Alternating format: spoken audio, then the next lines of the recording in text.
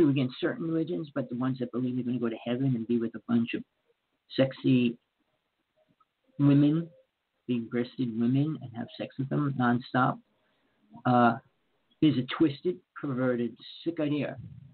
And if anybody wants me to accept that, you've got to be kidding.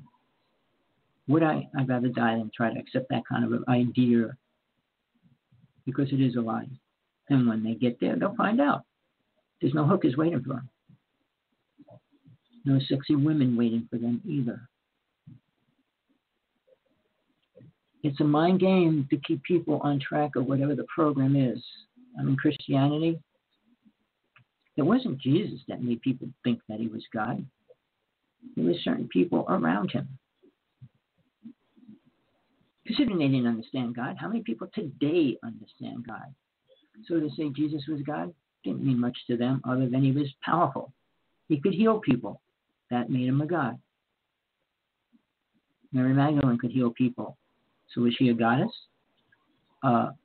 She was stricken out of the Bible. Why is that? We'll go into that. I want to do a workshop on that as well. But it's only for people ready to take a different step in religion. Let go of the programmed ideas. Face the facts. Face the truth. How do you face it? Look at where we are now. Everything was real and good and important. You would see reflections of it in this world. The presidency, Congress, are they symbols of spiritual growth? Of course not. The word freedom, which kind of came out of the whole Constitution and things, where did it originally come from? Find out. Learn the truth. What they did to the native people, stealing that truth. The symbol of the eagle and the arrows in its hand. All native teachings. It's not white man's ideas. But it's the symbol of the United States, isn't it? Why is that? It doesn't mean what the native people are, because it means president, our government, not native government. We get so far off the deep end with our so-called love ideas, what we think it is, what we desire in our lives, what we have around us, what we need in our lives. But it's time to go a little deeper, because you can live life and live poorly, live rich, live any way you want. But it's going to come to an end. And as you get older, and only as you get older do you realize it, time speeds up. Years seem like nightmares. So it's as we age and things become familiar. And the way to prove that, go to an amusement park. Look where the most wild ride is, whether it's a cyclone or a roller coaster or something like that. All right, get prepared to go on it 10 times. All right, the first time you go on it, you're going to get these incredible thrills and all this stuff. The second time you go on it, they're there and you still have them. The third time, they're starting to diminish. It's over before it starts. Because you get familiar with something, it doesn't become real enough to be that important anymore. When you drive a road every day, it's second nature. The first time you drive it, I got to go this way, I got to go that way, I got to go that. And it just becomes less and less more important. Well, same with your body and aging. As you get older, all those desires you cherished, you tried to help them grow, tried to bring them into your reality. Where are they? Did you attain everything? I'm lucky in one way. The things I wanted to do, I attained. Not all of them, but I attained. The most important thing in my life when I was younger was to work for the phone company. And I worked for the phone company. I wanted to be a black belt teacher. Made it to brown belt. And I had a problem with my hip. And my teacher wouldn't give me a black belt because I couldn't do a high enough side kick. I did magic for 25 years. And then I was in a religion that said you can't do it. And make it part of your own religion. And I said, well, I gave it up. I was in gymnastics when I was little. wanted to go into dancing. The teacher pushed me down, and I did something to my hip, and I was never able to move it the same way. So all my martial art things and dancing, all that were taken away. They didn't even have a chance to become reality. Where did I go from there? Just going back to trying to have a normal relationship. And that was taken away. So when we create an idea and we think it's right, you might even have it for a while. But when it's taken away, you have nothing. Well, that's what you believe. And then you got to create another scenario, what you're going to try to bring into your life. But when you get older, this is the most important part of what I'm going to say. As you start getting a little older, there's nothing to fill it. That's where drinking comes in. That's where drugs come in. And now a person starts doing those things to live in life. Not to be happy in life, even though when you're drunk or on high, you're happy for a while. But you come down and you're back on planet Earth in the real world, dealing with the same situation, paying your bills. Now what? Do more drugs? No. The biggest thing that came more of a reality over the past 10 years, I call them cheap thrills. Anything where there's a chance to die. And mountain climbing is one of the easiest ways to die if you screw up. I mean, hang gliding, all these kind of jumps and all these other things we're doing. I mean, the cords break a lot now. Different things happen. It's just to get the close, cheap thrill of almost dying. Being scared out of your body. And there's a reason for that. And I say it every once in a while, and I remind people what we do when we're a young child. And we put our arms out in a circle as we spin around. We put them out to our side and do a circle. And we spin around until we fall down.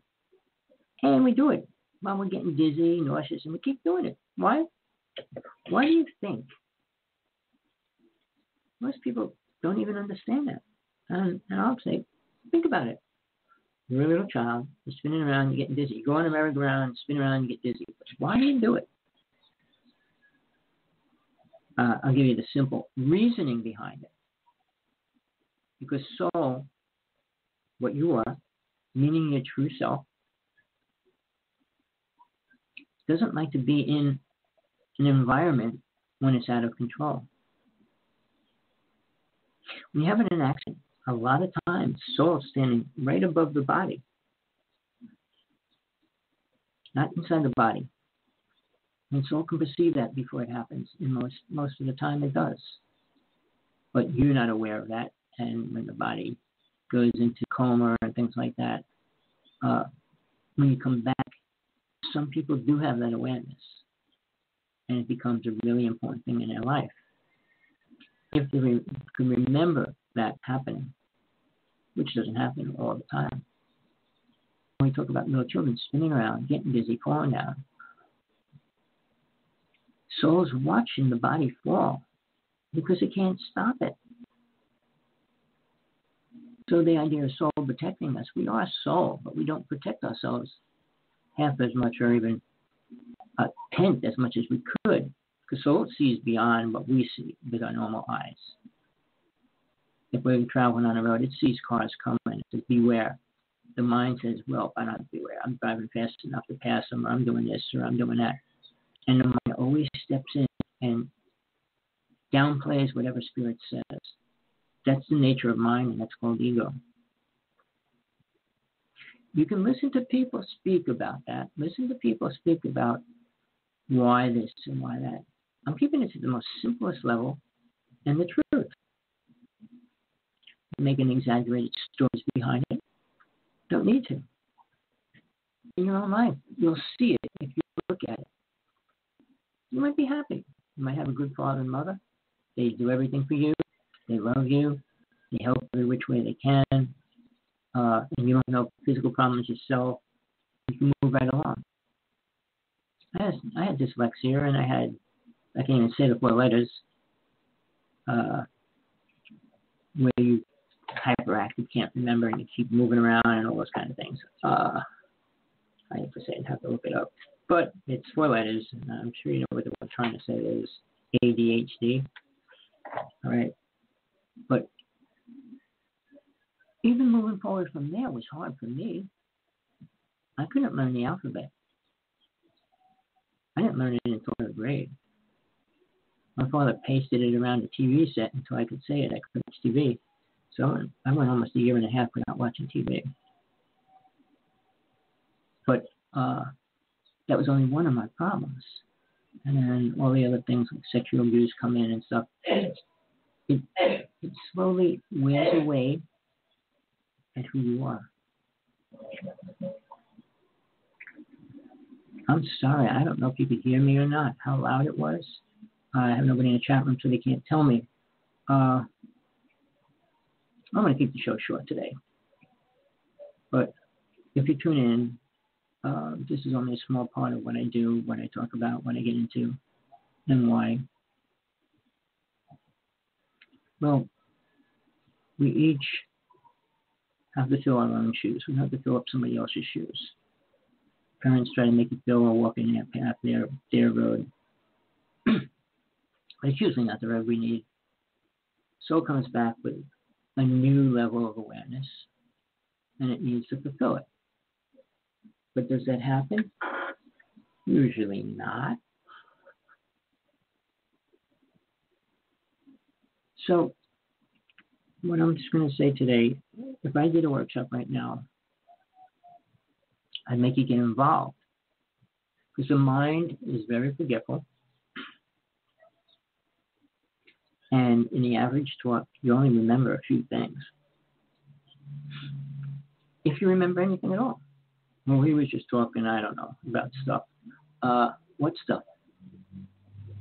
It might not be important to you in a moment. Death. Most people don't want to think about that word. When I think about life and living forever, living as long as I can.